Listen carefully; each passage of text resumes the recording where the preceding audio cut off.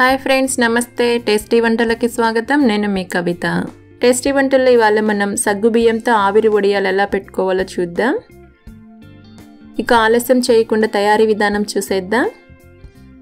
నేను ఇక్కడ ఒక కప్పు సగ్గుబియ్యంని 6 గంటల పాటు నీళ్ళల్లో నానబెట్టి తీసుకున్నాను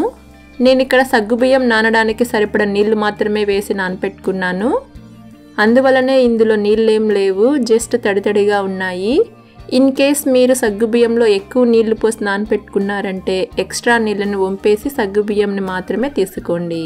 చూడండి సగ్గుబియ్యం బాగా నానాయి ఇప్పుడు అందులో రుచికి సరిపడా ఉప్పు చిల్లీ ఫ్లేక్స్ వేసి అంతా కలిసేలా బాగా కలుపుకోవాలి నేను ఇక్కడ 2 ఎండుమిర్చిని తీసుకొని కచ్చాపచ్చాగా దంచి వేసుకున్నాను మీకు కావాలంటే చిల్లీ ఫ్లేక్స్ వేయకుండా ఉప్పు మాత్రమే వేసి కూడా వడియాలు పెట్టుకోవచ్చు ఇవి చాలా హెల్తీ వడియాలండి మీరు తప్పకుండా ట్రై చేయండి చాలా ఈజీగా వీటిని పెట్టుకోవచ్చు చూడండి చిల్లీ ఫ్లేక్స్ సాల్ట్ అన్నీ బాగా కలిసాయి ఇప్పుడు ఇడ్లీ స్టాండ్ తీసుకొని అన్ని గుంటలలో నూనె వేసి గుంటలకి రాసుకోవాలి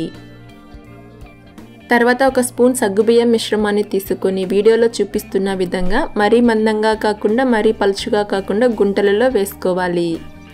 ఈ విధంగా అన్ని ప్లేట్స్ లో సగ్గుబియ్యంని వేసుకొని ఈ విధంగా ఒకదానిపైన ఒకటి పెట్టుకోవాలి తర్వాత ఇడ్లీ పాత్రలో కొన్ని నీళ్లు పోసుకొని మూత పెట్టి తెల్లే వరకు మరిగించుకోవాలి 1 నిమిషం తర్వాత మూత తీసి చూసామంటే నీళ్లు ఈ విధంగా మరుగుతూ ఉంటాయి ఇప్పుడు అందులో సగ్గుబియ్యం వేసుకున్న ఇడ్లీ పాత్రని ఉంచి మూత పెట్టి 5 నిమిషాల పాటు మీడియం ఫ్లేమ్ లో ఆవిరికి ఉడికించుకోవాలి 5 నిమిషాల తర్వాత మూత తీసి చూసామంటే ఇవి బాగా ఉడికి ఉంటాయి ఇప్పుడు స్టవ్ ఆఫ్ చేసి ఇడ్లీ స్టాండ్ ని పక్కకు తీసి చల్లారి పెట్టుకోవాలి ఇవి బాగా చల్లారాక వీడియోలో చూపిస్తున్న విధంగా నైఫ్ తో చుట్టూ లేపి వడియాలను పక్కకు తీసుకోవాలి చూడండి ఇవి ఆవిరికి ఉడికి ఉండడం వలన సగ్గుబియ్యం ఒకదానికొకటి అంటుకొని ఉన్నాయి వీటిని పూర్తిగా చల్లారిన తర్వాతే ప్లేట్ నుంచి తీసుకోండి లేదంటే విరిగిపోతాయి చూడండి ఈ విధంగా అన్నింటిని నైఫ్ తో లేపి పక్కకు తీసుకొని 3 రోజుల పాటు ఎండలో ఎండబెట్టుకోవాలి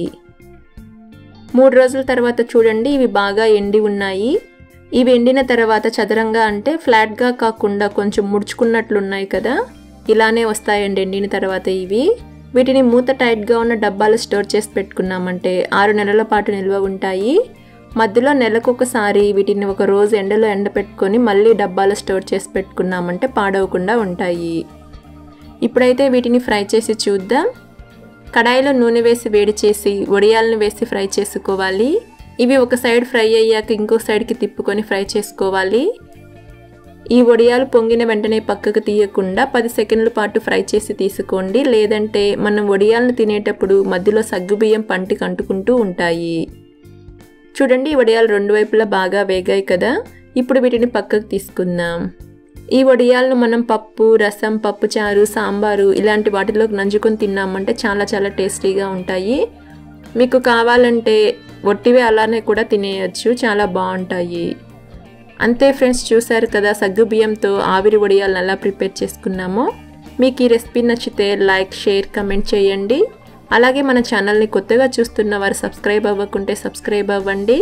ఇంకా పక్కనే ఉన్న బెల్ బటన్ ఒక్కసారి క్లిక్ చేశారంటే నేను ఎప్పుడు వీడియోస్ పెట్టినా మీకు నోటిఫికేషన్ వస్తుంది థాంక్యూ